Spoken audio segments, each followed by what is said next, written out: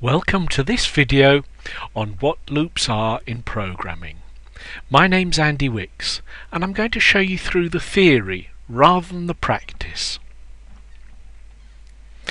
We're humans and humans tend to do things a little differently. I was always told at school that all good mathematicians are lazy. They're the ones that are motivated to find the easy way to do something. And repeating tasks is boring for us humans, and this is a problem. The answer is to get the computer to do the boring bits, the repetitive work. We don't want to do it. And that leaves us clever humans free to drink coffee and eat cakes. Computers, on the other hand, are made of sand, and sand sits happily on a beach and only moves when it gets pushed around. Sand doesn't get bored. We get the CPU to do the tasks over and over again, and we can do that as often as we like. There's never been a CPU which has gone on strike for better working conditions. Well, not yet, but soon you might get.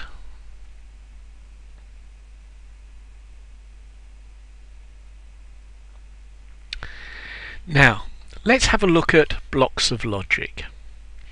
I'm going to take a very simple example that works at the level of the computer. Multiplication is just repeated addition. So for example, 2 times 3 is just 2 plus 2 plus 2. Or we could look at it the other way. It could also be 3 plus 3, because there are 2 lots of 3's. Now just imagine that there's not a multiply function on a computer, and there really isn't. The computer does it this way. We could do multiplication by doing the following. We could start by making the answer 0. So let's just imagine that the answer is 0. And then we're going to repeat this bit of logic. We're going to add the first number that we're looking at to the answer, and add 1 to the counter. And we keep doing that until the counter is the same as the second number in our multiplication. So let's see a practical example. For 2 times 3, this would work out as, well, we're going to set the answer equal to 0. We also need to set the counter equal to 0 to make sure that we're starting at the beginning. Now we get into the work. The new value of the answer is going to be the old value of the answer plus 2. So since we started off with 0, 0 plus 2, answer now becomes 2. We add 1 to the counter. The old value of the counter is 0, so 0 plus 1 is 1, and counter becomes 0. And now we can do some checking. We're going to do this loop until the counter becomes 3, that second number in the multiplication. So now we go back, because counter is 1, it isn't 3. We can go back.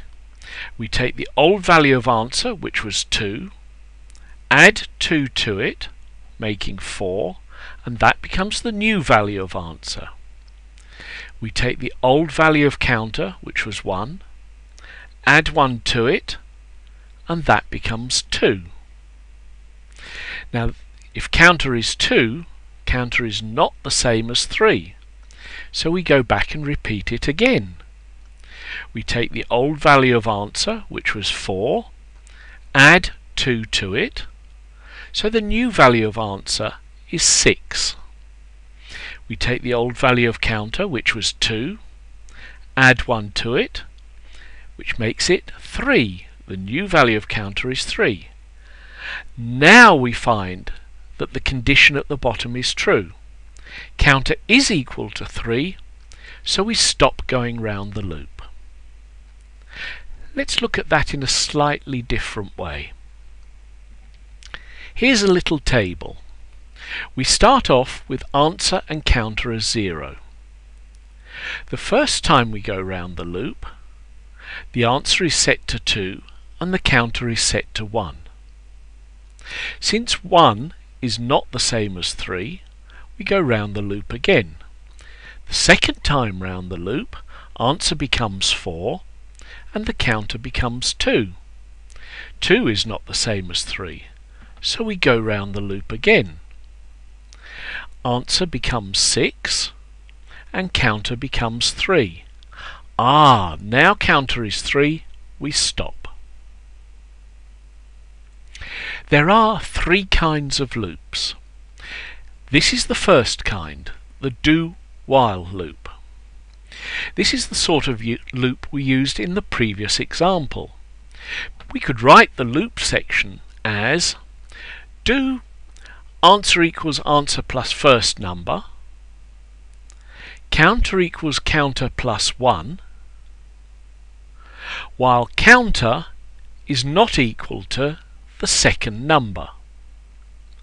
So if we wanted to multiply any two numbers together, any two whole numbers at least, we would go round this loop as many times as the second number dictated. What we would do is add the first number to itself this many times. Now the second kind of loop is a while loop. Normally we'd put the condition at the beginning of a loop. So we could rewrite the loop section as while counter is less than the second number. We start off with counter being 0. So we're only interested in those times round the loop where counter is less than the second number. But the internal bits of the loop stay exactly the same. Answer is equal to answer plus the first number. Counter is equal to counter plus 1. And we loop back, regardless of what the result is, as long as counter is less than the second number. When counter becomes the same as the second number, we stop. And that would give us the same answer of 6 as we saw in the previous section. The final kind of loop is a for loop, a fixed loop. We could use a fixed loop for this problem. It's one that happens a set number of times. We could rewrite the loop section as for counter equals 1 to the second number. In other words, count from 1 until you get to the second number. Do answer equals answer plus first number. So we keep adding answer to itself as many times as second number allows us to. And we're using the counter as a counter in this loop.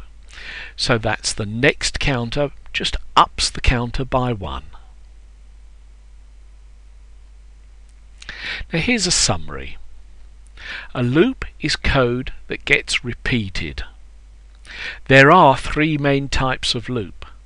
There's a do-while loop that does a task and then checks to see whether it should be repeated again. There's a while loop which checks whether to do the task before it goes into it, and if necessary does it before checking again. And finally, a for loop does the task a fixed number of times. You say how often you want this logic repeated.